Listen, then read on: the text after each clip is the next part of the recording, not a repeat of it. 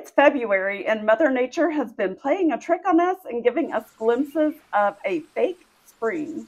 Don't fall for it. It's a trap. I'm just kidding. But these sunny days we've been experiencing has many people getting anxious to start their spring garden. If you are like me when I got back into gardening in 2019, you might be thinking, how do you create a beautiful, productive, organic vegetable garden on a very low budget? I did exactly that in my small backyard over 4 years ago, and today I'm going to show you exactly how I did it and how you can too. Today we're going to discuss the how, the why, the who, the what, and the where of starting your first garden. I want to show you some mistakes that I made over the years and hopefully help you think through those things so that you don't waste time or money making the same mistakes that I did. However, I do value your time, and if you are not a detail person like me, there will be time codes in the description, so feel free to jump ahead to the good stuff. In 2019, I was a single mom on a very tight budget and up to my ears in debt. I was trying so hard to manage my fibromyalgia pain while also trying to lose weight. I knew my body responded best to a clean diet, but it can be very difficult to buy healthy food when you are drowning in debt like I was. I had a great job and made really good money, but my medical bills had been draining me for several years. That was the year I decided I would finally make time to start gardening again. I had not had a vegetable garden since my divorce in 2011, although I loved growing my own food. But when we bought this house in 2013, I was a single mom working full-time, sometimes 2 or 3 jobs at a time just to make ends meet, because I didn't receive child support or anything like that. So I never had the time available to do a garden like I used to. But in 2019, all of that would change when I decided to start with just a few small beds. I was at my dad's shop one day, and he had all this wood piled up in there. I asked him if I could have a few pieces, and that's how I built my first 3 beds. I didn't even have a drill at the time. I had to borrow my dad's. But he did have a saw there at his shop, so he cut the wood to the size I requested, and there wound up being enough to cut 6 pieces at a 4-foot length and 6 pieces at a 2-foot width, and that was the beginning of this transformation. If you are new to gardening, one of the first things you need to think about, particularly with a vegetable or herb garden, is where it should be located. There are 3 important things to consider. The first thing to think about is location.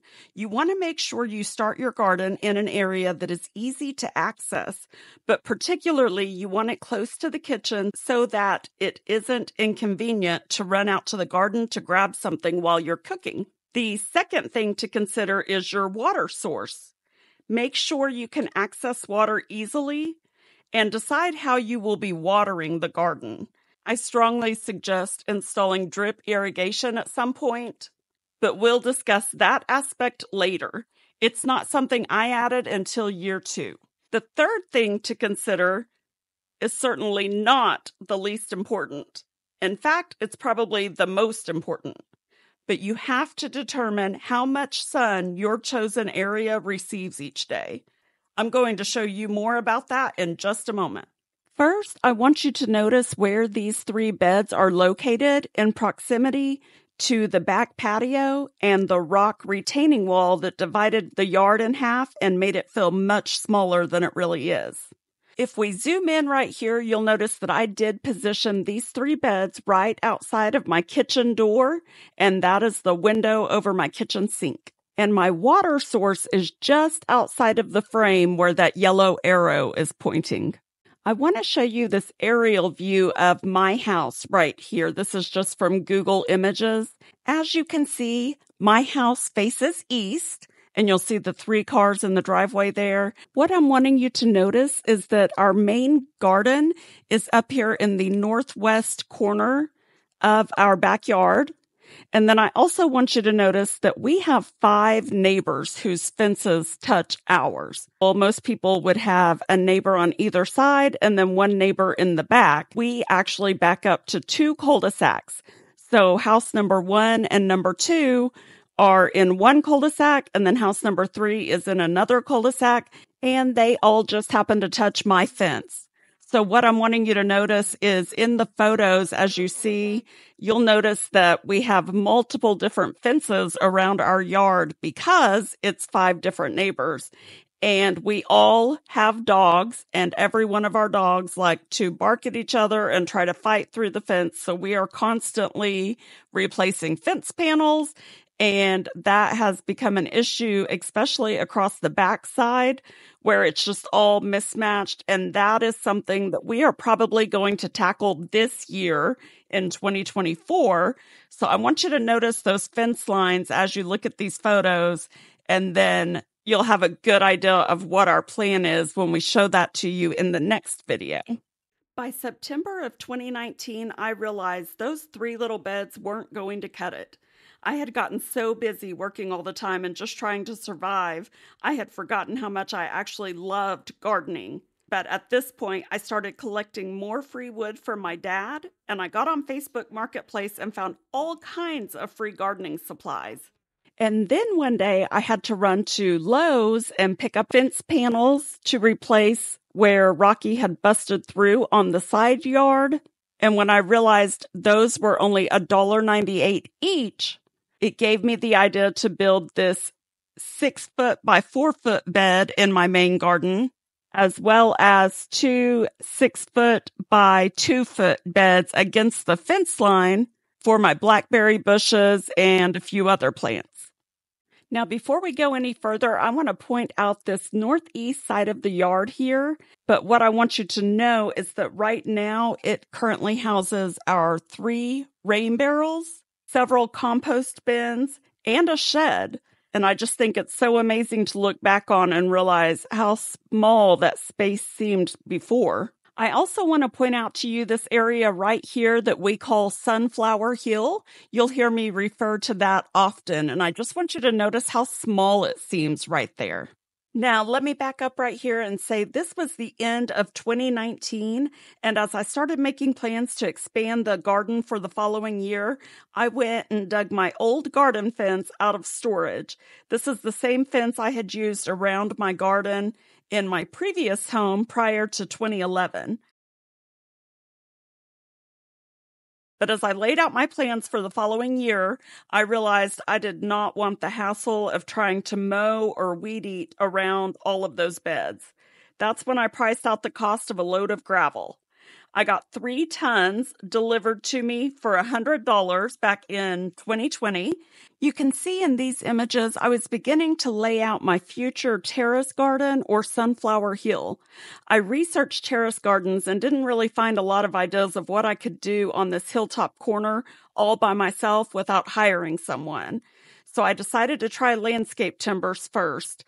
I saw it on Pinterest and the timbers were under $5 each, so I bought 4 8-foot timbers, and then I dug out about 2 foot of ground to create some depth in these beds. I also framed out the side of the main garden so that I could fill that up with lavender and some other pest deterrent plants. It wasn't long before I discovered I had a problem. Flooding. Massive flooding. I had taken over so much of the yard, I had left nowhere for water to drain. And the lady that had done the landscape timber terrace garden on Pinterest probably didn't get as much rain as we get here in Oklahoma because my terrace garden got completely washed out. I constantly had an erosion issue where the soil just kept washing down into the main garden and keeping my gravel completely filthy. Before we go any further, I need to tell you about a few Christmas gifts that I got in the year of 2019 and 2020. My parents and my sister have been great at helping me stock the garden. I think it was 2019, my sister got me these cold frames, and my mom got me my first rain barrel. Unfortunately, I don't recommend this kind because it did collapse under the weight of the rain, and I'll show you a quick video on that.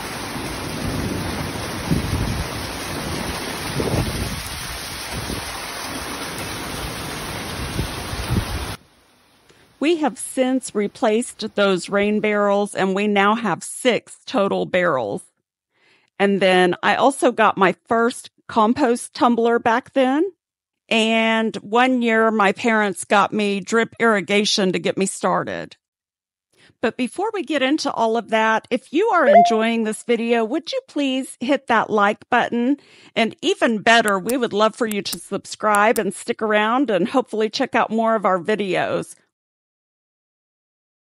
So now let's talk more about that flooding issue. I decided to start putting pavers down. My parents had just purchased a new house and they had a bunch of pavers in the backyard that they weren't going to use. And so they let me take those. And then I also found several on Facebook Marketplace for free. So I got those without spending a dime. And then I also purchased this cute little bridge from Amazon. I believe at the time it was only $69.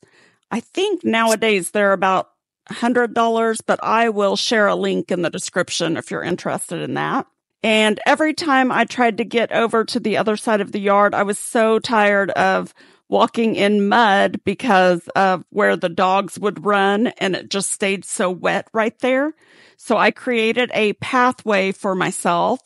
I also had a neighborhood friend that sold her house and moved to Florida. So before they left, they actually gave me all of their lawn and garden stuff, including lots of tools, lots of flower pots, some that even had plants in them, and this hammock. 2021 is also the year I started developing the South Garden. With the dogs keeping the yard very muddy, I had to create walking paths for myself in order to stay out of the mud. You can see I had to add gravel to the back end of the main garden, which was my pathway over to Sunflower Hill. I also started adding this garden path in 8-foot sections at a time as I had the money, so it took me a few months before I was able to complete the walkway. As I was laying my garden path, I hadn't fully thought all the way through how to keep this area easy to mow and weed eat. Eventually, I pulled out some plastic landscape edging I had in the garage, and I framed out the walkway and added gravel. I thought this would help me keep straight lines and make it easier to mow around, and it did, kind of. By 2022, I got the idea to replace the plastic edging and start laying down landscape timbers instead. It framed out the walkway so nicely, and I realized that's what I should have done from the beginning.